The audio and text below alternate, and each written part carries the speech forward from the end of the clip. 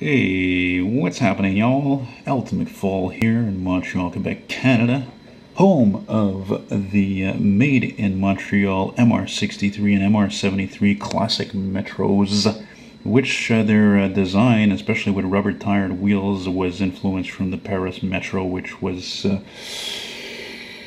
out in '59. And so these trains here, they're called the MR-63s because they started building them in 1963 by Canadian Vickers, which was right here in the Hochelaga district of Montreal.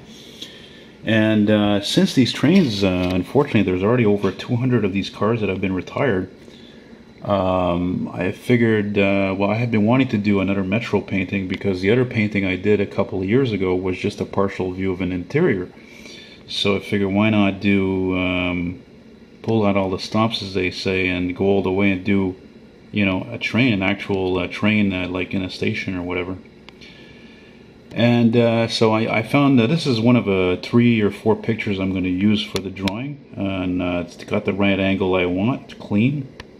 This is in the shop, probably the Uville shop where they do the repairs. And what's cool about this photo, as you can see here, is I believe this right here is a turntable. And this can rotate the bogies. Once these are the bogies, the wheels all together here. These are sets, and they could take them off and service them. So anyway, yeah, I just started doing the drawing right now. Geez, do I have enough light to show this? Doesn't seem very bright, eh? Yeah. Anyway, you can see it's starting off nicely, and it's coming along well. And you can see all that dirt there. That's from the from where I cleaned off the pencil lead because the roof wasn't in the way I wanted it, and neither were the top of the windows and doors, so I had to sort of redraw that part. Not a big deal. This is the easy part. When you do a painting, the easy fucking part for me anyway is drawing. I mean, I've been drawing it 30 years. And then some. Actually, no, wait, I'm 42, 35, yeah, probably about 35 years. And to do things differently, actually, by the way, I should point out that this canvas I bought for only $4 at the dollar store. $4, 16 by 20. I mean, look, it's not as big as the Monarch, right? Here's the Monarch that I just finished last week. But I mean, still, it's a decent size. It's not too small. And right now I can't afford a canvas this fucking big. I mean, these canvases, they go like 40 bucks almost, I can't afford that right now, so I figured, you know what the hell, I went to the dollar store, I had to buy a few things. I said, well, I want to get right into it and keep the groove going, and I got another project that I sort of started there. It's a model kit, but I'm going to leave that kind of as a surprise. So I want to just show you the other picture I want to use here. There's the other picture I found, because see, I want to do it in this context. That is to say, this is a picture from when the MR-63 trains were new, right? And they started hitting the tracks in '66 when the Metro was unveiled. And see, they look different, right? The lights were not the same. The bezel's not the same. The striping is not the same. The striping here is higher up than the other models. The models are now. See, what happened is when these trains got old, right? Like in '91, they were 25 years old, so they pulled them all off and they rebuilt all of them. And including the interiors, they're completely redone. And so what they did is they changed the headlight bezels and made the headlight bezels square. That is the frame for the headlights, but the headlights are still round. This stripe is actually lower now. It's about this. It's about here, and it goes like this. So it's just like straight almost. And then this part here, well, this is all blue now, right? And what else? And I think the shade of blue is not the same. I'm not positive about that. So it's going to be like that, and also I'm probably going to do the destination sign also here, not green or anything. So it's going to be period correct.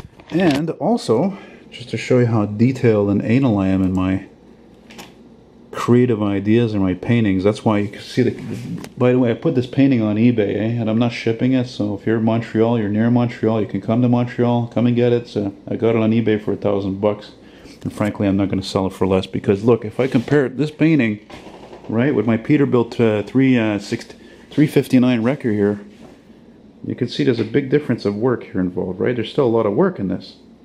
but there's much more in this guy, much more precision. Okay, so now we'll go into the other picture I want to show you here. Where is it? Where is it? Pictures. Well, I'm just okay, so here's a picture I took a few days, well, one of a few pictures I took a few days ago at Joli Coeur, just to show you how I think outside the box. It goes to show you that a guy like me is definitely single, don't have no girlfriend or is married, because I don't know if you could come up with these crazy ideas. No, excuse me, genius ideas, not to brag. You know, of the way to do things, as they say, thinking outside the box. Now, I took this picture on the Green Line at Joli Coeur Station in the Côte Saint Paul district of Montreal. And if you can see here, right, of this MR-73, which is almost the same thing. And why did I take these pictures? Because, yep, you guessed it, I want to do my train like that. That is to say, you know, part of it, the front of it, like that bright blue lit up in the low sun. Because you see, this is one of only 2 stations where it's this close to the ground, and therefore there's the most sunlight that comes in. Well, there's Angrignon also, but they don't get no direct sunlight on the trains because all the windows are on the sides, you know. Whereas this one, there's a lot of windows overhead in the middle, just like at Champ de Mars. So now obviously the way I'm going to do is not going to be all this shade from the, you know, the structure of the window frames and all that shit. No. And but it's gonna, I don't know how long it's gonna take, because I mean, you look at this, there's a lot of fucking details in this. It's like when I did that train for my friend Joe in New Jersey there, and man, that was a ton of work. But I think it might work out pretty good. And also, not only that, you know, I was drawing this out, and I'm like, you know, I'm so used to drawing like this. I don't know, it can be annoying to draw or paint on a wall or a canvas. I don't know why, but I think I've always been more comfortable like this. And I think I might be able to just swing it like that. You know, I'm going to see. I'm not positive, but it might work well. I think it may be, especially since this is a much smaller scale than what I'm used to doing. Yeah, so, well, I'm excited about it. Yeah, so far so good. And whatever you see is flawed, well, it doesn't matter. It's a skeleton, you know? It's like a blueprint, basically.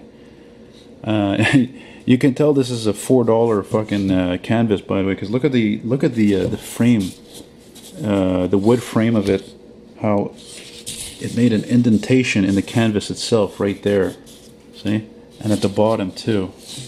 So I don't think I'm going to buy that again, actually, because that might actually decrease the value of this thing a bit, too. And look at the corners also. Oh, yeah, not good. Well, anyway, most of that's going to be fucking dark anyway, so whatever. Okay, guys, so, yeah, and that's, there you go. There you go. That's what comes the advantages of not having a job sometimes. Anyway, talk to you later. Bye.